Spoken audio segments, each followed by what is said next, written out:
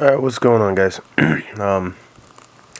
Sorry, I've been making too many videos lately. I've been real busy with work, and I had a really bad cold, lost my voice for a few days, but I'm back with a video that's been requested probably 100 times, easy, that I don't really know why I haven't made yet.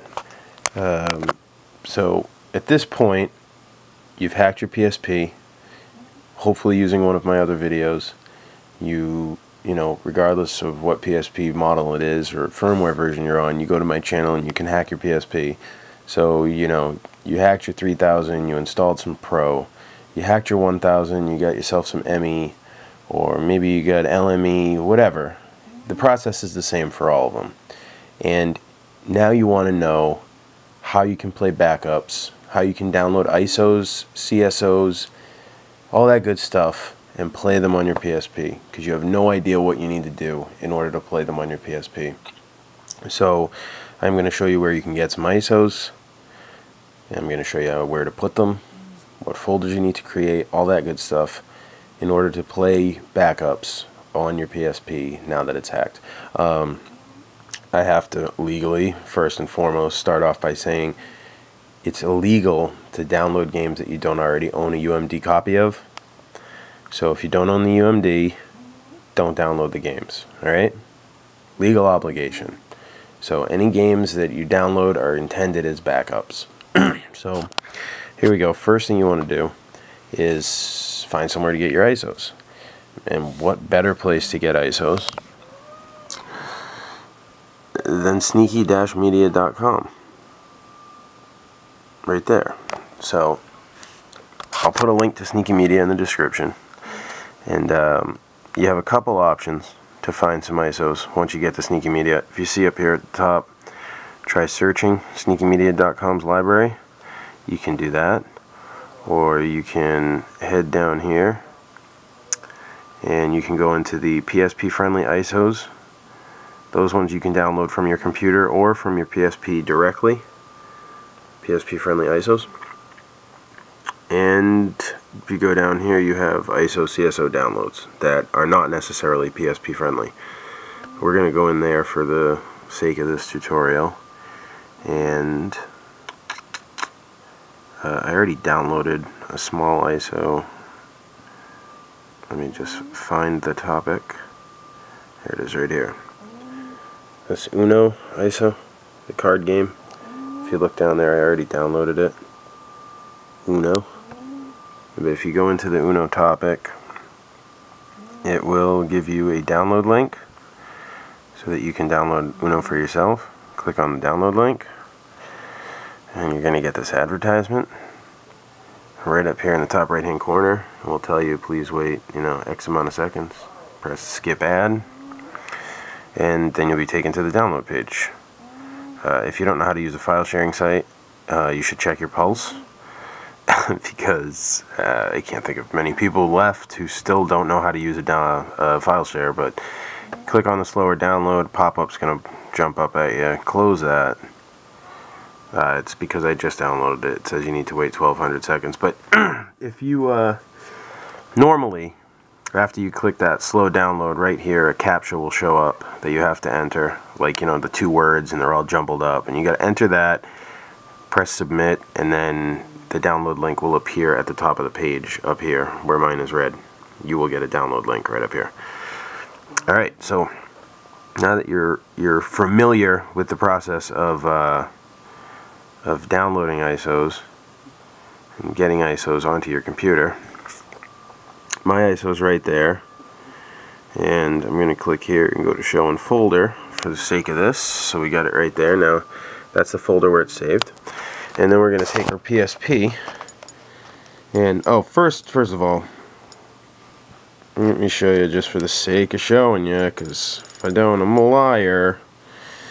I don't know if you can see that all that well. 620 Pro B10 on this, my PSP 3000 3G module, the one I use in all my videos. See, my silver PSP. This will no longer be with me at the end of next week. I've sold it. Somebody purchased it from me. But I will be getting a PSP Go, so I can make some PSP Go videos. So now that you're in Pro, you want to connect to your USB connection and open up your PSP on your computer.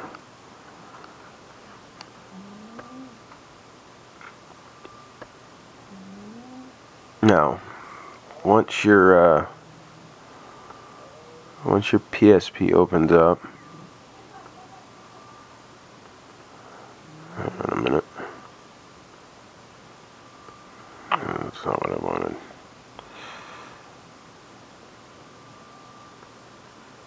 Alright, once your PSP opens up, you'll get all your folders. I alphabetize mine, but you'll have all your folders here. What you need to do is you need to create a folder to put the ISOs into, because they have to be in a specific folder. So right click inside your folder where your PSP starts, and go down to New, and go to Folder, and hit X, and then it will give you a new folder. Now you want to name this folder capital I S O, ISO. Hit enter. Now you get your ISO folder. Go ahead and open up your ISO folder. ISO folder is empty, obviously. Now basically all you have to do is take the ISO file that you downloaded, right there, that's my ISO file, type ISO file, 159 megs, and this is the ISO folder that we just created right here, and all you need to do is click and drag and copy that to the ISO folder.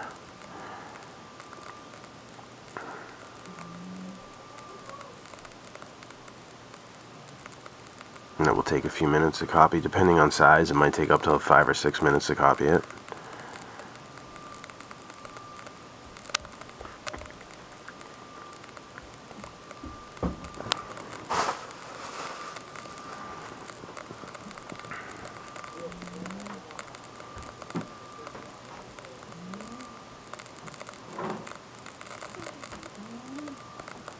Alright, there we go. Now we see the ISO is inside the ISO folder. You can go ahead. One thing that I usually do is I usually change the names of my ISOs, because long ISO names will not work. So I'm just going to change that. Oh, wait a minute. Change it to Uno.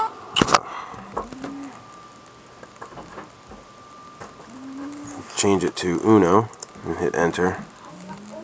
What is it making the first one? Oh, who cares? Alright, so now you changed it to a shorter file name. You can close that. And close that up, and you can disconnect your PSP from the computer.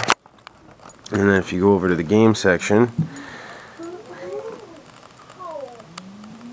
on my PSP, I have game categories light, so all my stuff is categorized. But anything that's in the ISO folder will be in the uncategorized section. There it is. There is my Uno CSO. I mean my Uno ISO. So if you like this video and it helped you, make sure you subscribe, like, comment, react, all that stuff, and visit sneaky-media.com, sneaky-codes.tk for all your PSP homebrew firmware updates, hacks, codes, everything. And sneaky-media.com, PSP friendly, completely PSP friendly site, movies, ISOs, music, TV shows, everything. So check them both out. And then anytime you download more ISOs, you just put them right into the ISO folder, and you're all set. You're ready to go, and they'll show up in your XMB. Alright, it's Warren Later signing out.